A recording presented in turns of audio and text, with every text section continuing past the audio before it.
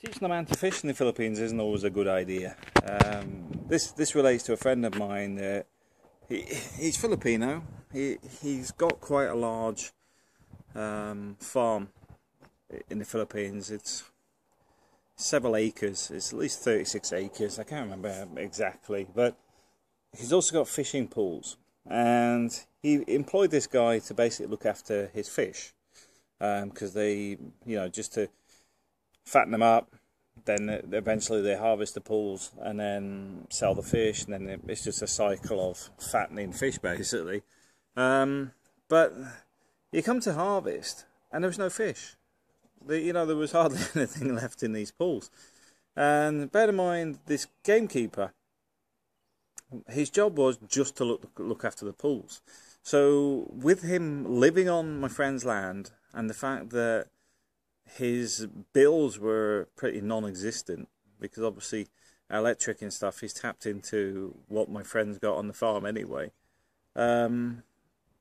His wife lived with him and their kids, etc. But this guy's wisdom was to steal the fish. He would go out every night in a little boat with a light and draw the fish up, and basically he was catching the fish and then selling them. And here's a clincher in the Philippines. People will tell you what people have been doing. So it's not hard for somebody to go, oh yeah, your gamekeeper sold me fish last week. In fact, he sells me every Friday. They've no problem with telling you, because they've got no loyalty to the thief. But the funny thing is the guy's sort of like, I'm out of a job now. What am I going to do? Where am I going to live? You're an idiot. That's it. Because they do not connect the dots relating to the fact you steal everything.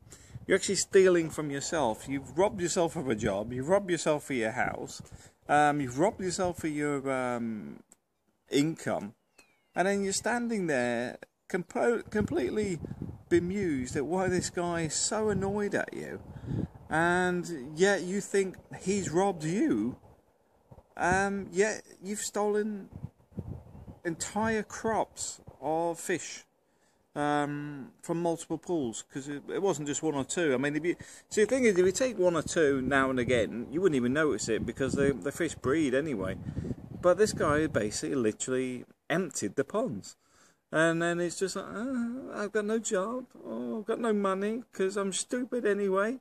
So the money I did have, I lost it, spent it, gambled it, because I haven't even managed to have a bit of common sense to put money away, because this day would come.